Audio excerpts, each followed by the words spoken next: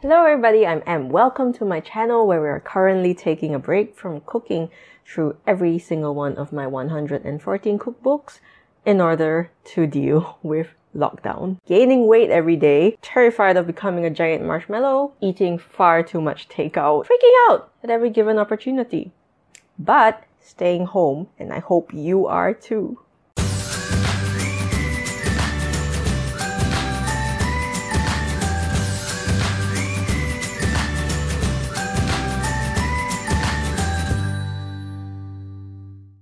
So where we last left off, I was busy turning a roast chicken into 5 separate meals. Now I've already done 3 of those meals, and I'm gonna be honest with you. Technically I cooked this last week and I had it filmed, but I'm only just getting to editing and recording this voiceover now because I have been busy doing other things, playing video games, building houses in The Sims, generally doing anything but video editing. Whatever the case, we're here now and I'm going to tell y'all how to make this really incredible rice bowl, which starts with... what the hell does it start with? Let's get to it!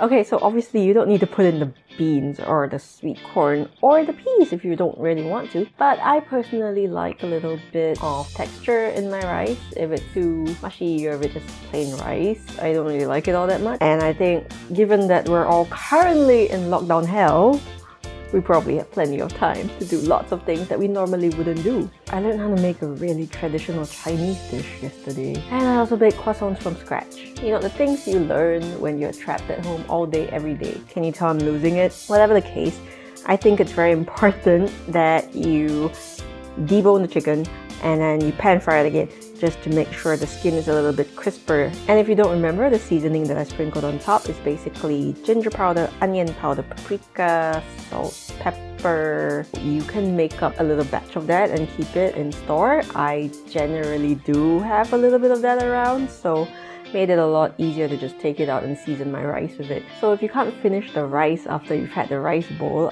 what I did the next day, making leftovers out of leftovers, what I did the next day was to take the rice and I put it in a little bit of water, and then I added maybe a little bit more rice and I brought it to a boil and let it bubble, and then you had porridge, which you can eat with pickled veggies. Fish is also really good with it, canned tuna. Sky's the limit.